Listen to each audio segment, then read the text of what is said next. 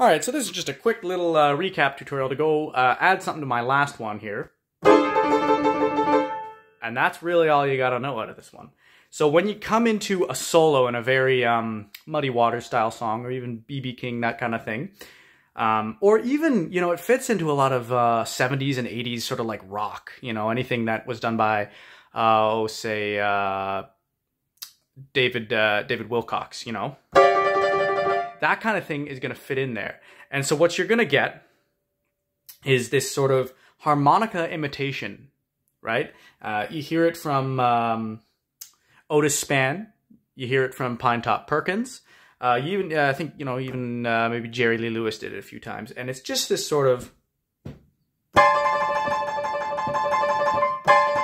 really, really smacks your ears. So be careful how hard you hit the piano, because it's an exciting sound.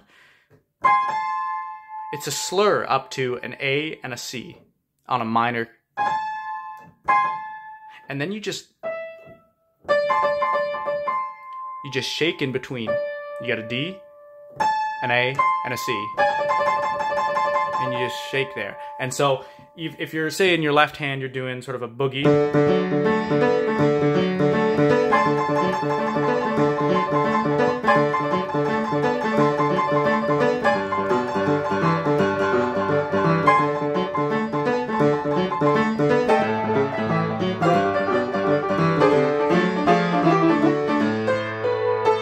So that goes great in any, especially square things. So when you're talking,